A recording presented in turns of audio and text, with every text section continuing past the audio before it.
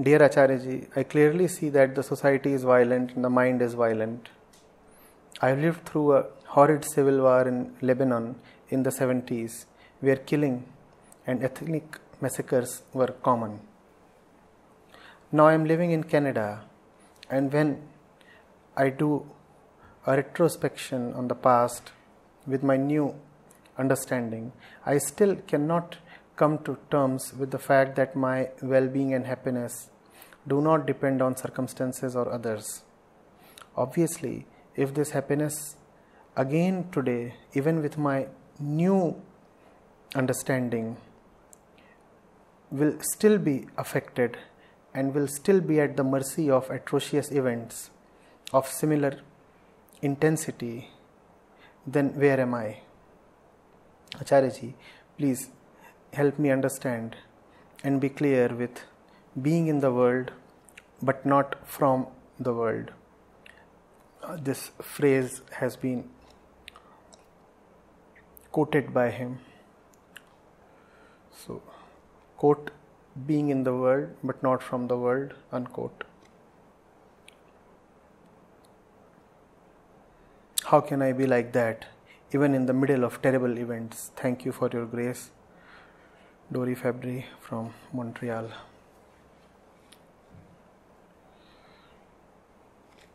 Dory, go to the fact of the ethnic massacres that you might have seen. Why were they happening? Who were the participants? What drove them?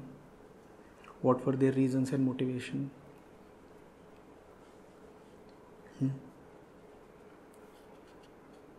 If a million people were participating in the civil war,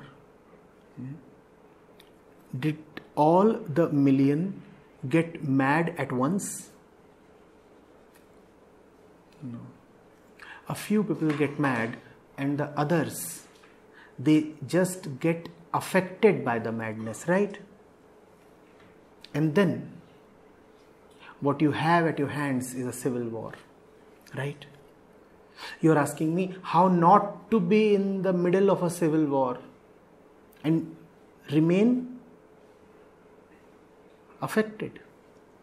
You are asking how is it possible that one can be in the middle of very bloody circumstances and yet remains untouched. I am asking what is it that happens when one does get involved or influenced or impressed. What happens? A civil war happens. When you see that the very reason why things like ethnic massacres or ethnic cleansing happen is because the deeds of a few are able to affect the minds of others, then you very clearly realize that the peace of mind is so very important that it cannot be left to the mercy of situations. Nobody wants to take the blame upon himself, Dory. Nobody would say, I am the original sin. People say, oh, we just got influenced. Have you ever come across someone who, even in his deepest moment of realization or repentance, says, I am the original sin? Does anybody say that? What do people say? Oh, it was such a chaos and such an explosion and such a flow. I got overwhelmed. What do? I just reacted,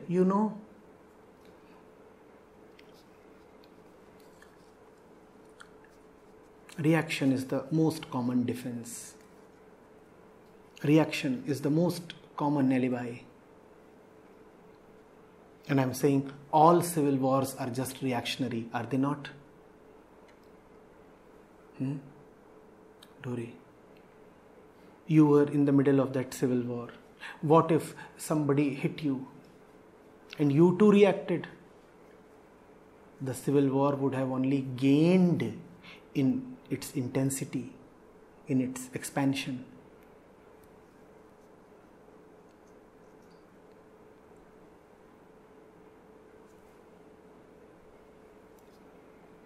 How do more and more people keep falling to the deluge? How do more and more people keep swelling the crowd, keep adding to the numbers?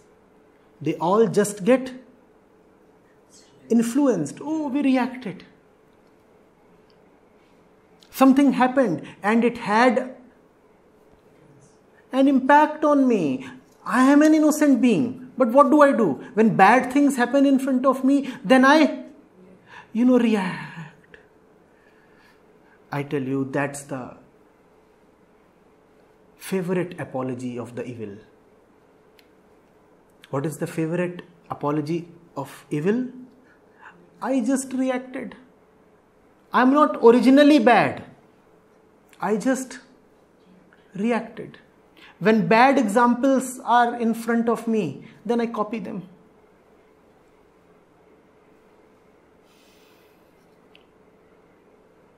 When I see somebody angry, then I too get angry in retaliation.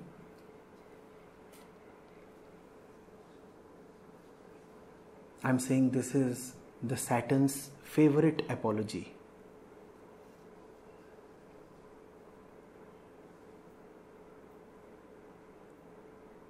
This apology is the mother of all civil wars. I didn't start it.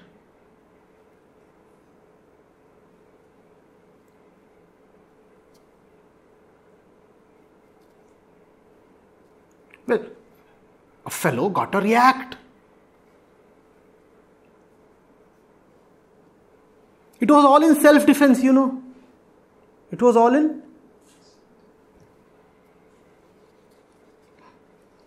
Where would the buck stop, Dory?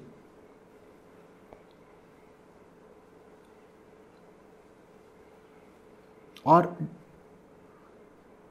will it just keep getting passed on mechanically?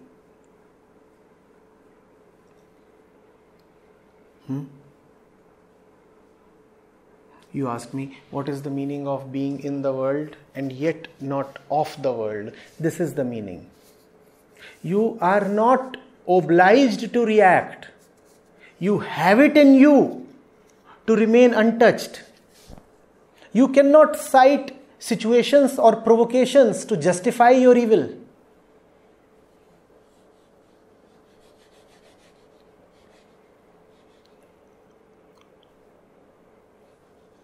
Are you getting it?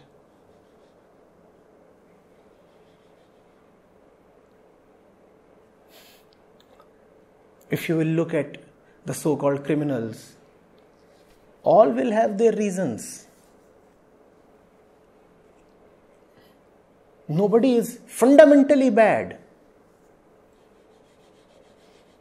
Badness lies only in copying badness.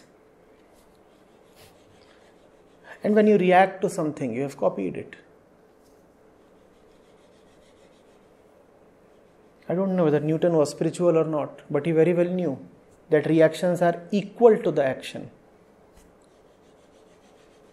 Equal, Meditate on the word equal.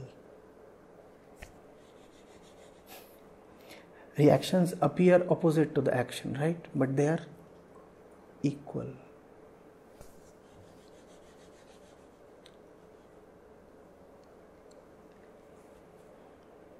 What is self-realization? This is self-realization.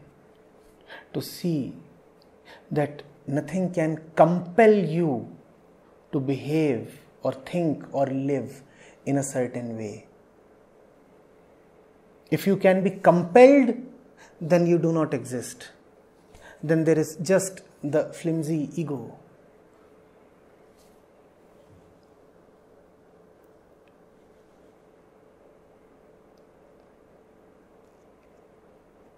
What is truth?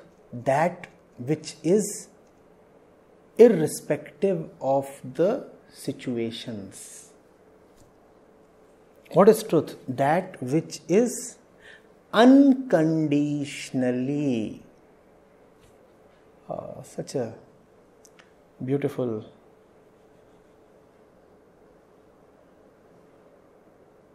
word. One has to say rather wistfully.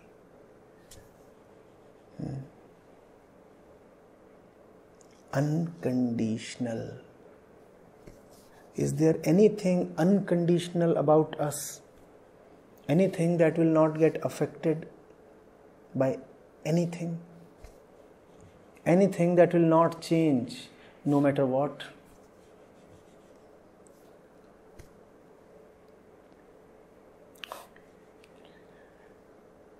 We are plumes of smoke.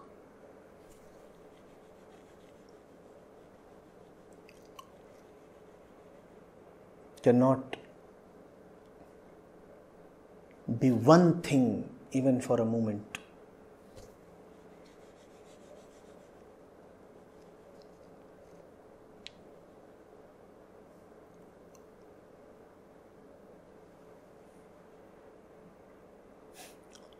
Take the lid off and the vapor is rising from the kettle, and the kid goes and his breath is enough to blow the steam, the vapor away.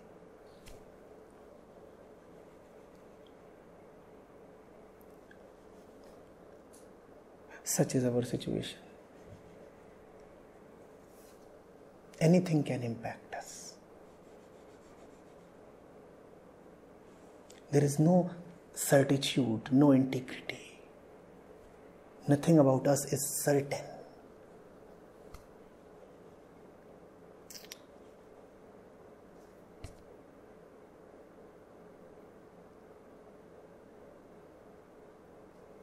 We are so extremely committed to disloyalty.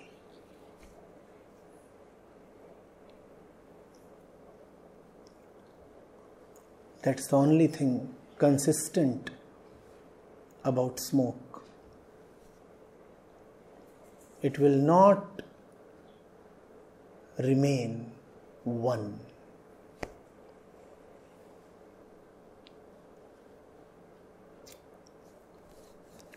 It will flux into something else. It has to change.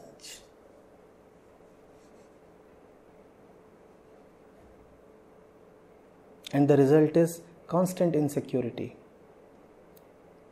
Since you know that you have no integrity within you, since you know that anything impacts and changes you, so you cannot be sure of anybody then. If you have never seen any integrity within yourself, you will not believe that integrity exists at all. Therefore, you will keep doubting everybody.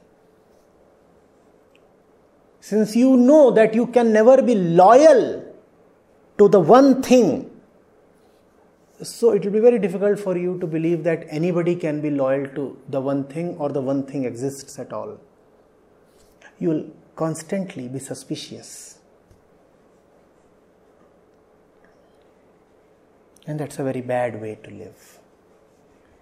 Is it not? Sleepless nights. Constant churning.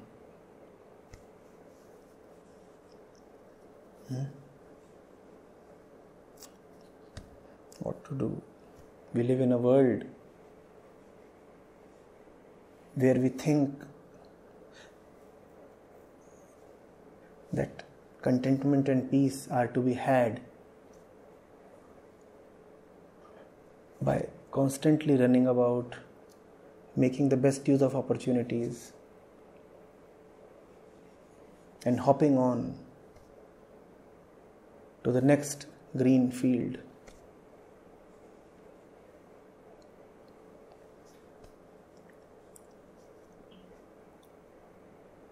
The East was much more wise. The wiser East taught dedication, loyalty, commitment. But a tragedy happened. The ego became committed to nonsense. instead of remaining committed to the truth, the East applied commitment to tradition. People became committed to following traditions, became committed to rituals. Yes, the East still knows commitment, but that commitment is misplaced. However, I say misplaced commitment is better than no commitment. At least in East, people know commitment. They are committed to all the foul things, obviously, but at least they know what it means to be dedicated unconditionally. Much worse are those who live in constant doubt and therefore constant trauma. They are always looking for greener pastures. They are always looking for the next hot thing. Where can I make it big? How do I exploit this resource and move on to the next? You are just exploiting yourself.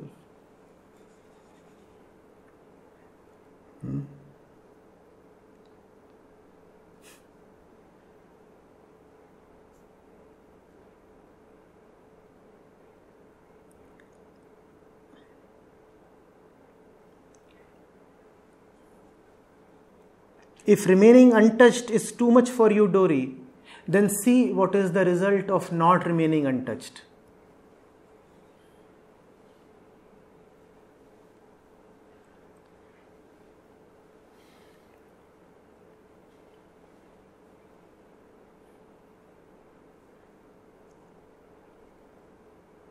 If you had a small village of meditating saints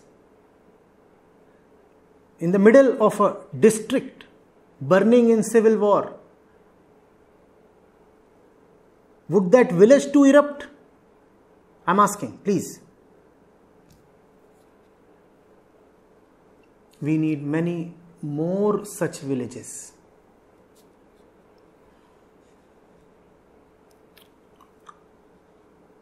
The saint loves peace so much that violence does not appeal to him.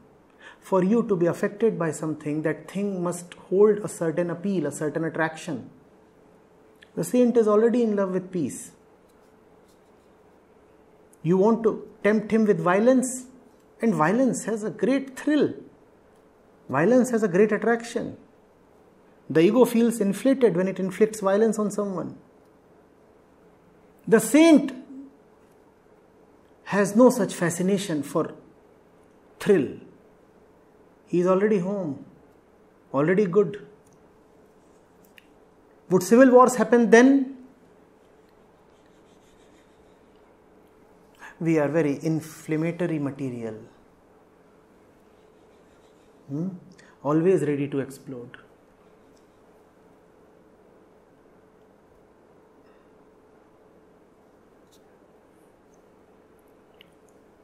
Not only inflammable, but actually seeking fire.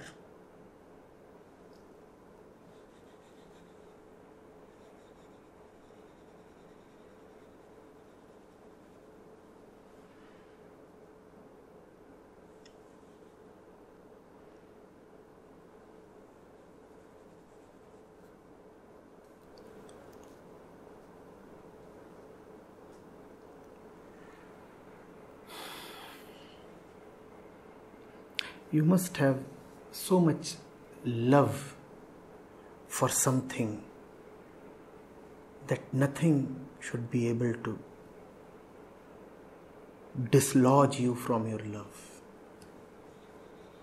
And if you don't have that intensity of love in your life, why are you alive?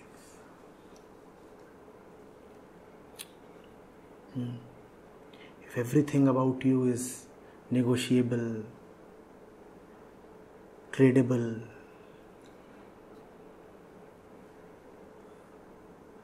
open to compromise, open to influence,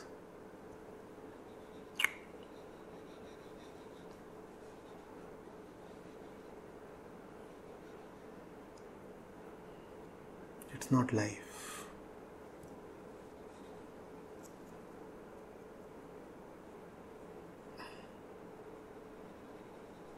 When everything about you is being taken away, that is when you know the utmost joy of that which you cannot leave,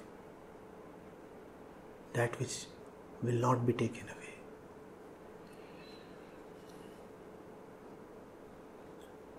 If you are a pleasure hunter, the greatest pleasure lies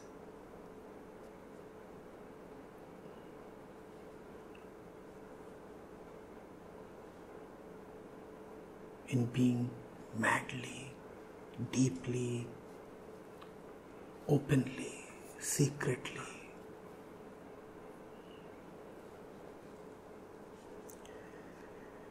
in an unreasonable love. How will you now be carried away? You have already been carried away.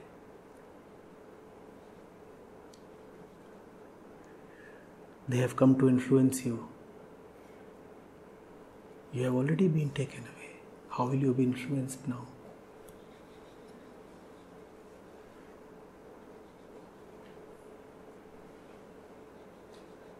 Are you getting it?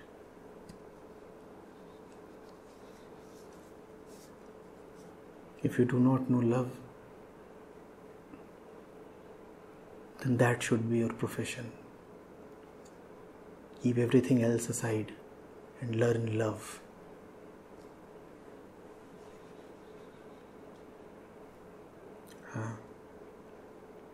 Otherwise, there is always a civil war,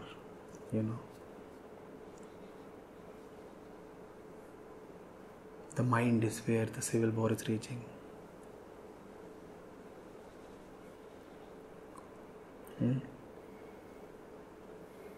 And it is because here, inside, there is always a civil war. So the entire world appears like an enemy. War is within, and the enemies are all appearing outside. Oh, he is so dangerous, she is so evil. And that is because you do not know love.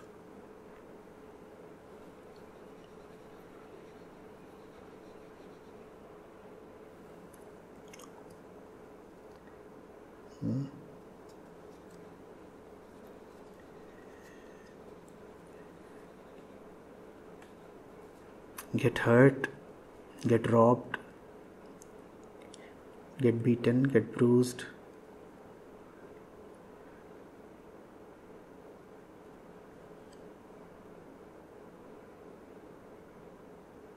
Get the worst kind of torture that you can imagine.